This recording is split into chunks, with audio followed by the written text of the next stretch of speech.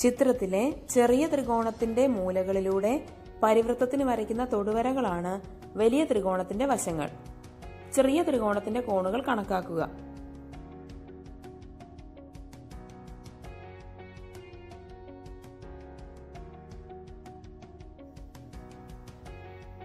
In the picture, the sides of the large triangle are tangents of the circumcircle of the smaller triangle through its vertices. Calculate the angles of the smaller triangle.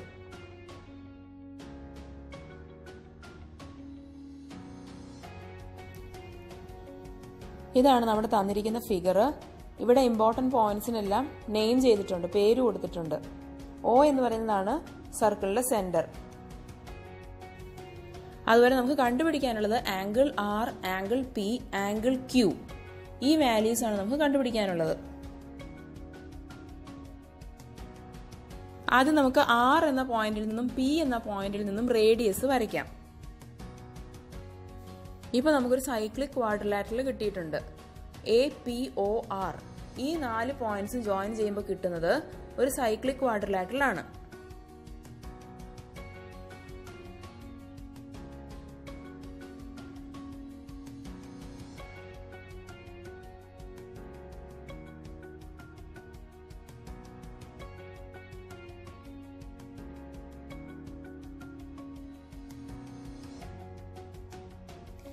ഇവിടെ angle A 60 degree ആണെന്ന് തന്നിട്ടുണ്ട്. അങ്ങനെയാണെങ്കിൽ angle POR എന്ന് പറയുന്നത് 180 minus 60 ആയിരിക്കും. കാരണം angle POR plus angle A എന്ന് പറയുന്നത് 180 ഡിഗ്രി ആയിരിക്കണം, സൈക്ലിക് ക്വാഡ്രിലാറ്ററൽ ആയതുകൊണ്ട്.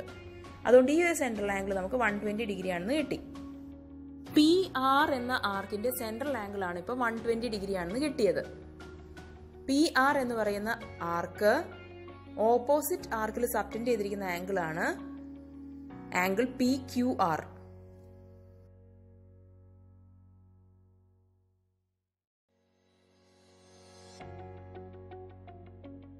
അതായത് ആംഗിൾ PQR എന്ന് പറയുന്നത് നമുക്ക് ഷോർട്ടായിട്ട് അതിനെ ആംഗിൾ Q എന്ന് മെൻഷൻ ചെയ്യാം. ആംഗിൾ Q എന്ന് പറയുന്നത് 120യുടെ ഹാഫ് ആയിരിക്കും.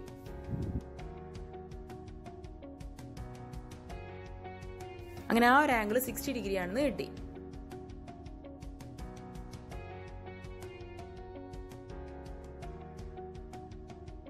ഇതാണ് തന്നിരിക്കുന്ന ഫിഗറിൽ. ഇവിടെ 60 ഡിഗ്രിയാണ് Q എന്ന് കിട്ടി.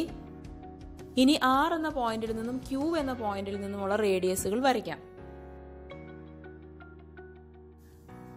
അങ്ങനെ നമ്മളൊരു സൈക്ലിക് ക്വാഡ്രിലാറ്ററൽ ഫോം ചെയ്തു. CROQ എന്ന് പറയുന്നത് ഒരു സൈക്ലിക് ക്വാഡ്രിലാറ്ററൽ ആണ്. കാരണം ഒരു പോയിന്റിൽ നിന്നുള്ള C എന്ന് പറയുന്ന പോയിന്റിൽ നിന്നുള്ള 2 ടാൻജൻസും ആ ടാൻജൻസ് മീറ്റ് ചെയ്യുന്ന പോയിന്റ്സ്, അതായത് Rൽ നിന്നും Qവിൽ നിന്നുള്ള റേഡിയസും. ഇവിടെ ആംഗിൾ C 40 ഡിഗ്രി ആണെന്ന് അറിയാം. അങ്ങനെയാണെങ്കിൽ ഈ സെൻട്രൽ ആംഗിൾ 180 മൈനസ് 40 ആയിരിക്കും. അതായത് ആംഗിൾ ROQ എന്ന് പറയുന്നത് 140 ഡിഗ്രി ആണെന്ന് കിട്ടി.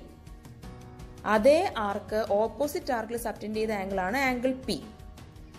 RQ എന്ന് പറയുന്ന ആർക്ക് ഓപ്പോസിറ്റ് ആംഗിളിൽ സബ്റ്റൻഡ് ചെയ്ത ആംഗിൾ ആണ് ആംഗിൾ P. അതേ ആർക്കിന്റെ സെൻട്രൽ ആംഗിൾ ആണ് 140 ഡിഗ്രി. അതുകൊണ്ട് ആംഗിൾ P എന്ന് പറയുന്നത് 140 ഡിഗ്രിയുടെ ഹാഫ് ആയിരിക്കും.